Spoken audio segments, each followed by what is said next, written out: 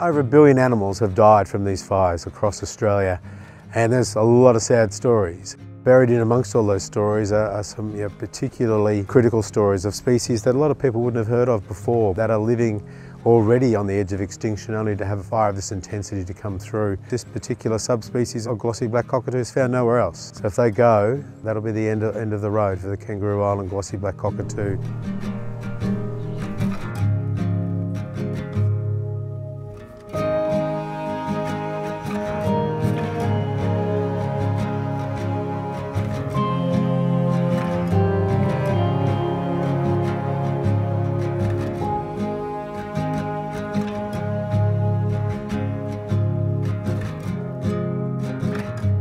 Today we've seen a really stark contrast between one of our sites. We saw 14 birds mating, getting ready to nest for the year, and then we've come out to this end of the island. Most of their habitat's been burnt. We've got 3 females who are trying to nest behind me in this burnt area. You know, you'll get several hundred trees and there's maybe 3 or 4 live ones. They're feeding on those trees, so starvation is a real concern going forward for these flocks.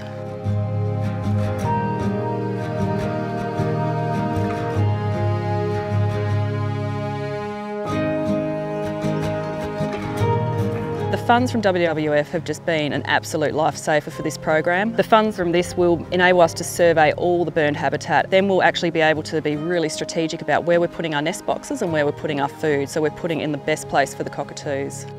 I'm here in Latham Conservation Park on Kangaroo Island, the scene of devastating wildfires. And incredibly, glossy black cockatoos are attempting to breed. It just shows how nature can bounce back from even the most terrible of circumstances. And we can only support that work, the work that fantastic people are doing here on the ground, through the support that you've given us. So thank you very much.